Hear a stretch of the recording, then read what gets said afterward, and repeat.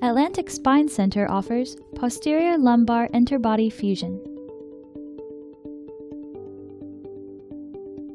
The spinal column, or backbone, is one of the most important parts of your body.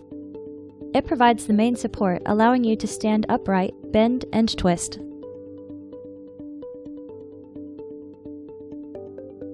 "33 individual bones interlock with each other to form the spinal column. The vertebrae are numbered and divided into regions. C1 through C7 cervical vertebrae form your neck, support your head and neck, and allow you to nod and shake your head. T1 through T12 thoracic, that's the 12 vertebrae that are joined by ribs to form your rib cage. L1 through L5 lumbar, your 5 sturdy lumbar vertebrae carry most of the weight of your upper body and provide a stable center of gravity when you move. 5 vertebrae of the sacrum and 4 of the coccyx are fused. It makes up the back wall of your pelvis. Between each of the movable vertebrae is located the intervertebral disc. Intervertebral discs consist of a thick outer layer with a crisscrossing fibrous structure, annulus, that surrounds the soft, gel-like center, the nucleus. Discs function like shock-absorbing springs. The annulus pulls the vertebral bodies together against the elastic resistance of the gel-filled nucleus. When you bend, the nucleus acts like a ball bearing, allowing the vertebral bodies to roll over the incompressible gel. Each disc works in concert with 2 facet joints, forming a spinal motion segment. The biomechanical function of each pair of facet joints is to guide and limit the movement of the spinal motion segment.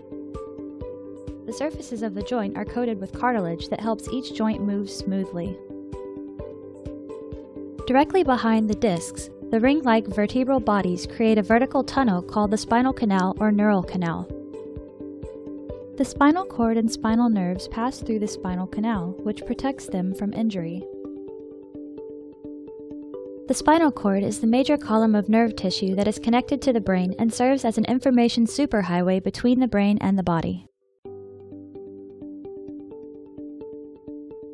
The nerves in your spinal cord branch off to form pairs of nerve roots that travel through the small openings between your vertebrae, intervertebral foramens.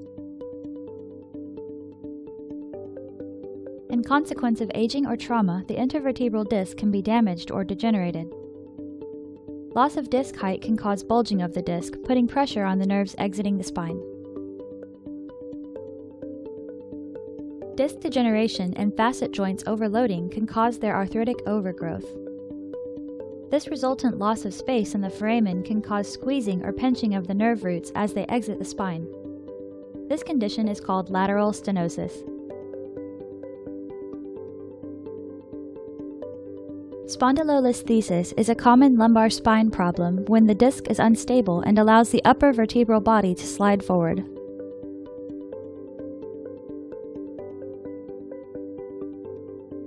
Lumbar disc disease can cause severe pain in the back and legs and sporadic tingling or weakness through the knees. Disc disease's treatment is intended to re-establish the height of a disc and stop movement to alleviate pain. The PLIF is defined as Posterior Lumbar Interbody Fusion. This approach requires a 4 to 6 inch incision in the center of the back to access 1 or 2 levels. Initial posterior fixation is used to expand the intervertebral space. PLIF approach removes the spinous processes along with the lamina and facet joints. The spinal cord is retracted and the surgeon can access the disc. The surgeon can then remove the diseased nucleus to prepare the vertebral bodies for fusion. After the disc is prepared, a biocompatible polymer implant is filled with bone graft material and placed in the disc space.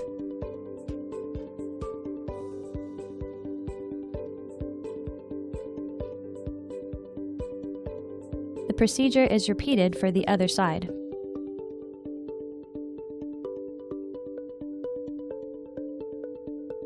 Additional bone graft may be placed around the implants to increase the surface area for fusion.